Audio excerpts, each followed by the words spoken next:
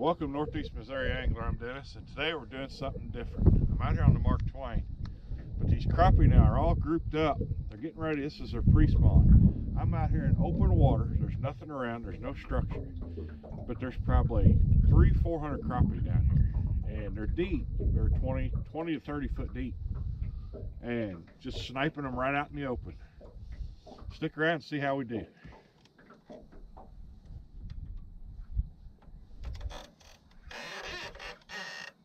Got one.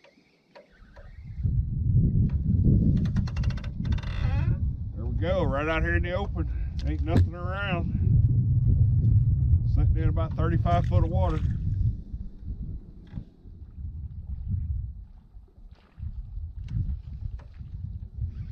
Smoking him. Got another one. Sitting here smoking him, buddy. They're probably over where you're at right now.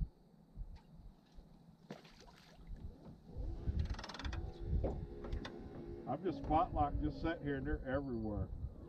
There's a hell of a pile of them about 15 foot out front of the boat. As you can see, a buddy of mine, Jason Kiser, Strike 3 Fishing, just pulled up. I called him up and said, get out here, they're out here.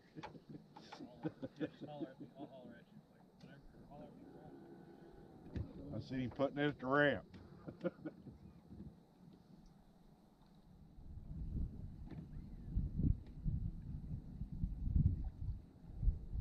There's one. There he is. Smoked him. He smoked it. And they're fat. They are fat. Look at this. Look at that. Smoke that Thumper. Golden nugget. That blue ice jig from Wild Willey's.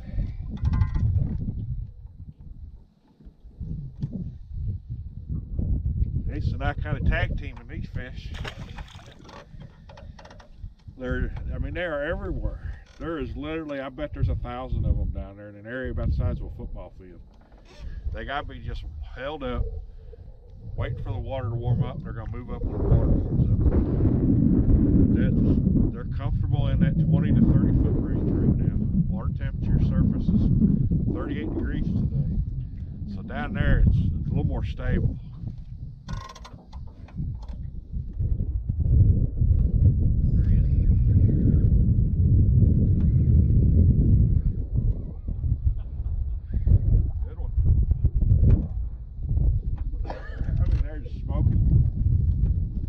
Smoked it. They want that pill head.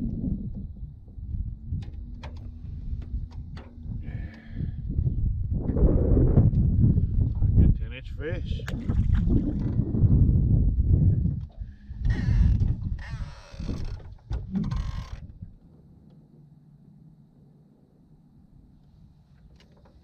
There he is.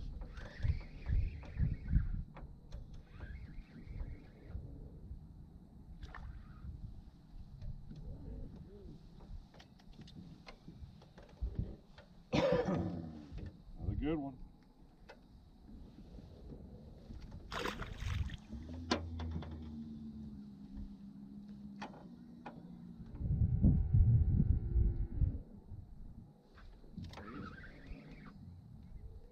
Better fish, I think. There we go, another good one.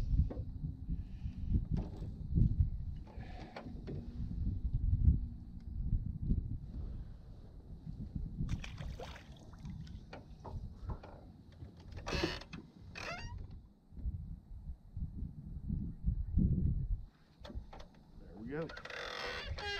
Another one.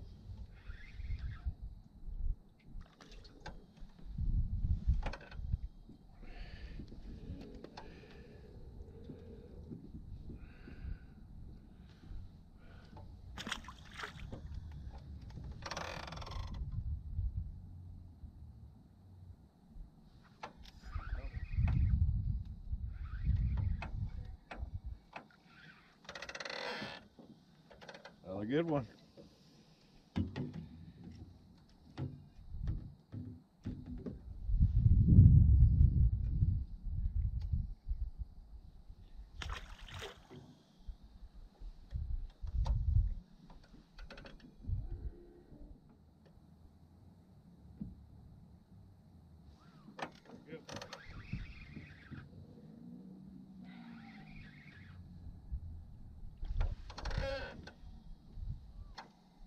Nice one. Not monster, good eaters.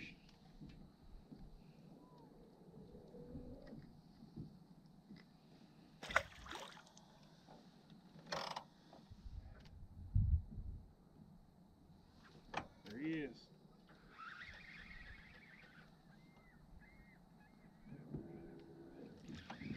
Oh yeah, this is a nice one here.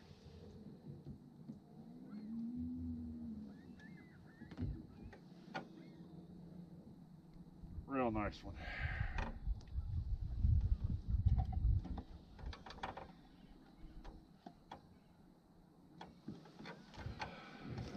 "11" I mean, they're just engulfing it. Nothing more fun when you find them fish that are active, wanting to feed.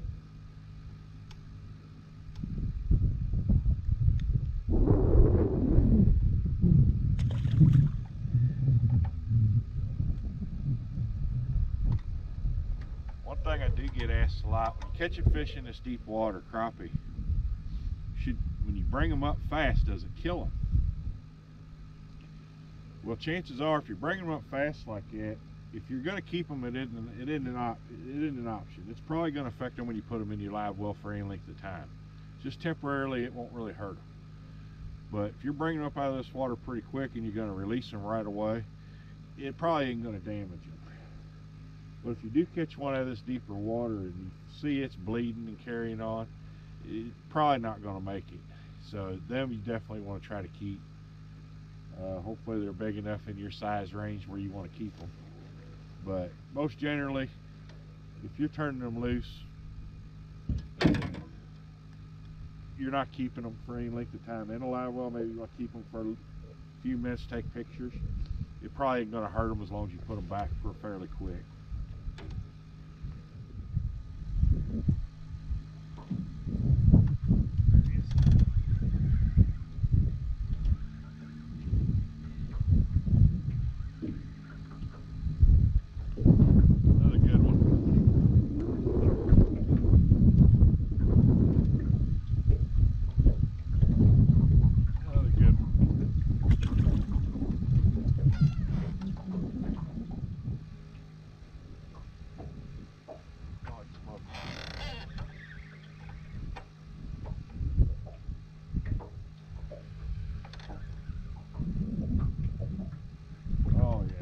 There we go.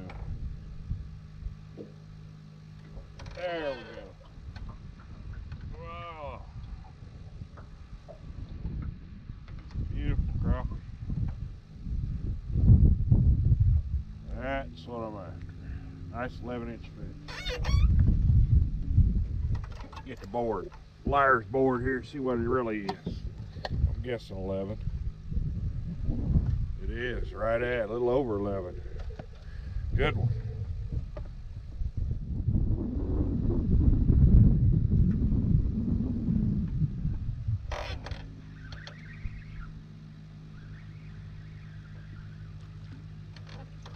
Good one. Another 10-inch fish.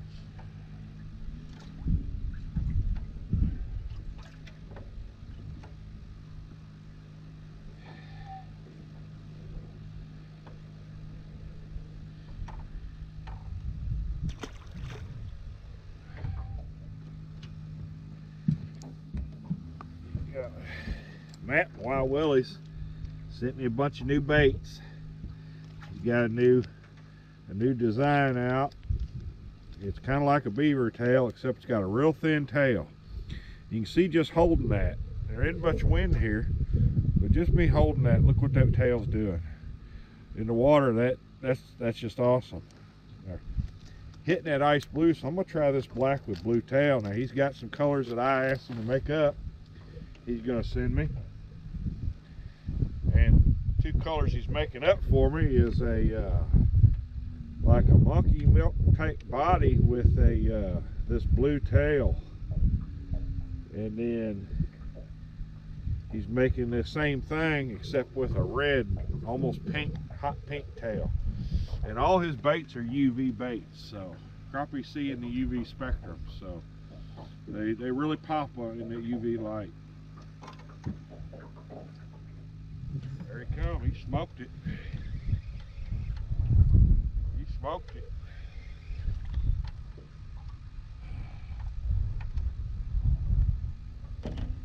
Oh, the good eater crappie.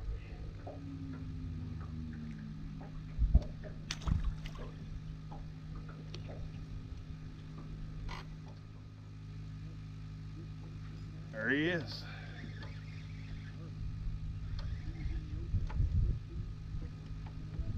Not a monster, but he's a fish.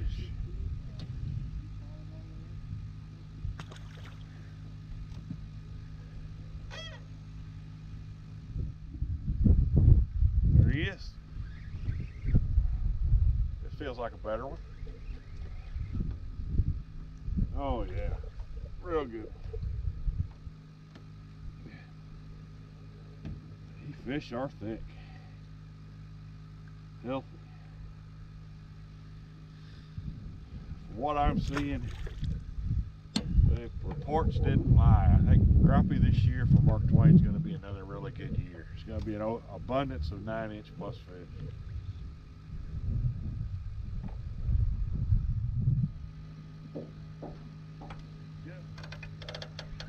I mean, there's a stack of them, 2 stacks of them down here that look like shad. Laying right on the bottom.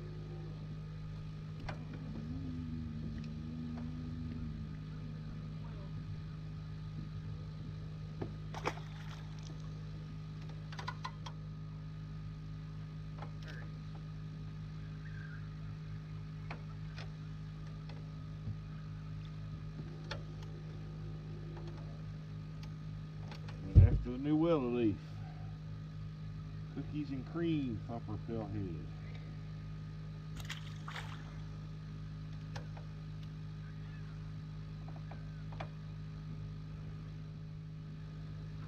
There he is. Feels like a better fish.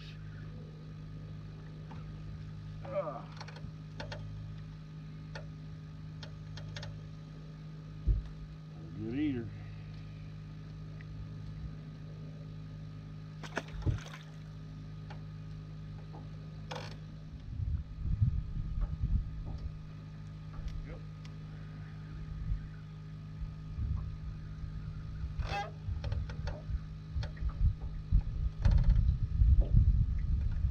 Nice 9-inch fish.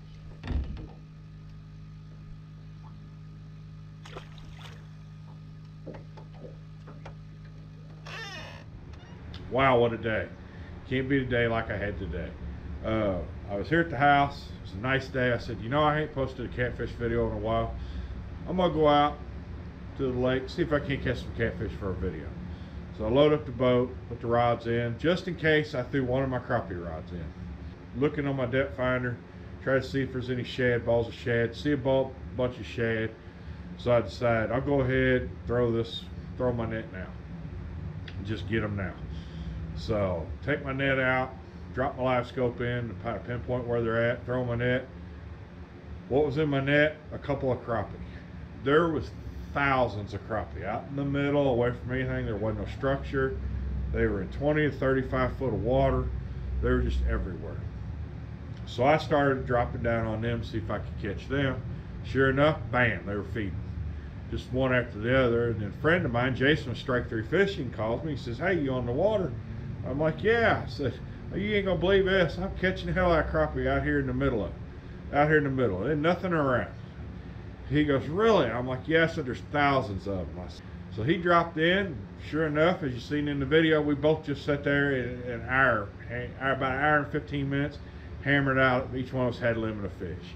So, you know, sometimes it's nice to just get lucky and be on them.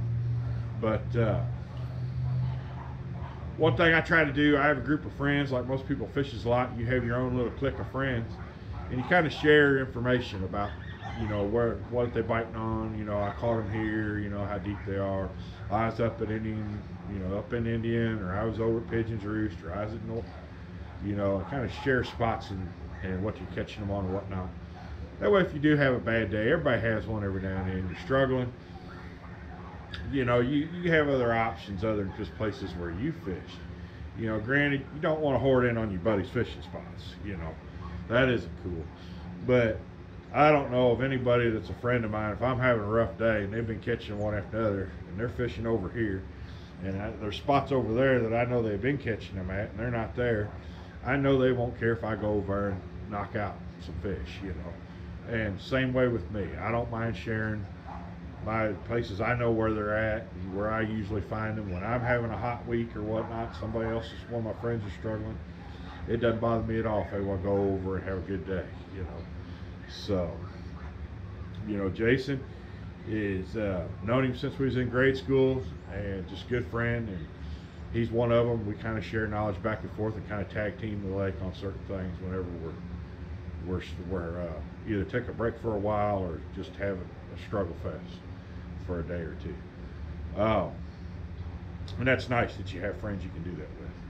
But yeah, so as you've seen, we tag teamed up on them crappie, nailed them, got our limits, and it was a great day. You can't beat that. So remember, hey, if you like what you watched, hit the subscribe button. If you hit that subscribe button, hit the bell right next to it, and it'll notify you when I post these videos. As always, thanks for watching. Until next time.